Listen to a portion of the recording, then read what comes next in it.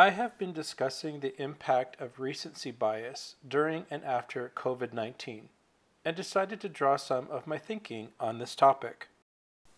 First, what is recency bias?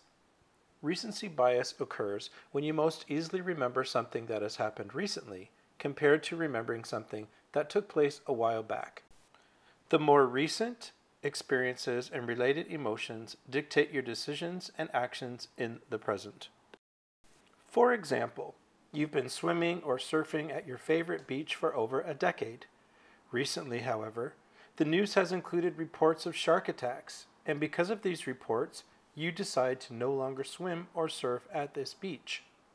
This is an example of recency bias taking over your decision-making process in the present. So during this COVID-19 pandemic situation, I've illustrated 4 areas of many that I feel might be affected by recency bias. The first one is commuting.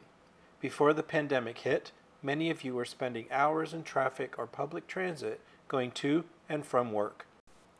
But once we were directed to shelter in place, working from home became the norm and commuting all but stopped for many. I feel that recency bias is going to affect how people consider or approach their commute.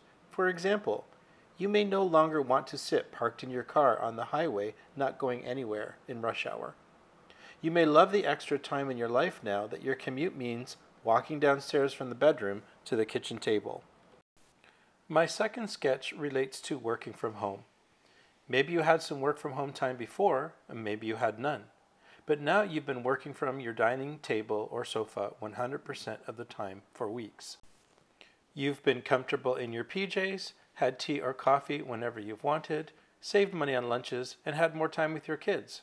As an introvert, you don't miss the noisy, open office environment. Maybe there are certain coworkers you've been more than happy not to see every day. I believe that recency bias will mean some of us might not want to go back into the office ever. And beyond the personal level, maybe some leaders realize how wasteful it is to put resources into expansive offices that have now been sitting empty. Maybe some companies have had an increase in productivity that daily commuting and constant office interruptions don't allow. Or maybe some micromanagers are just dying to hover over their employees again and will take away work from home privileges for a while after. My third drawing relates to online learning. Before COVID-19, you may have had a mixture of in-class learning and online learning experiences. But since being asked to stay home, online learning has been the norm.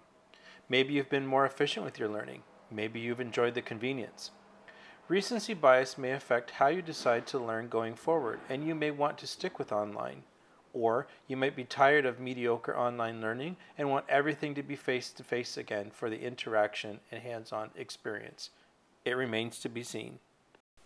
The final drawing I did relates to investing. Hopefully, before the COVID-19 pandemic, your investments were doing well and increasing in value. But since the pandemic, the stock market has taken a beating, and your investments may have as well. So if you take recency bias into this situation, you might not want to make what appears to be risky investments going forward. You definitely don't want to lose money, and recent experience has taught you that possibility is always there. So these 4 things demonstrate how recency bias can affect our decision-making and behavior during and after this pandemic. These 4 areas demonstrate how recency bias can affect our decision-making and behavior. Which emotions and experiences are you going through during this COVID-19 pandemic? How will you view your long, tiring commute now that you've been working from home? How pleasant or frustrating has it been to be home every day? And will you want to get back in the office or avoid it?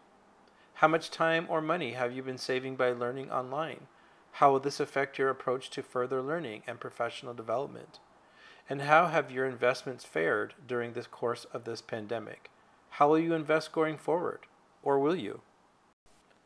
How might recency bias affect your situation? How will it affect your decisions regarding your business, your job, and your life? Take a minute to consider how this cognitive bias might be coloring your thoughts and actions. Pause and reflect on what your current and future realities entail. If you found this interesting or it sparked some new thinking for you, please reach out and let me know. And thanks for watching.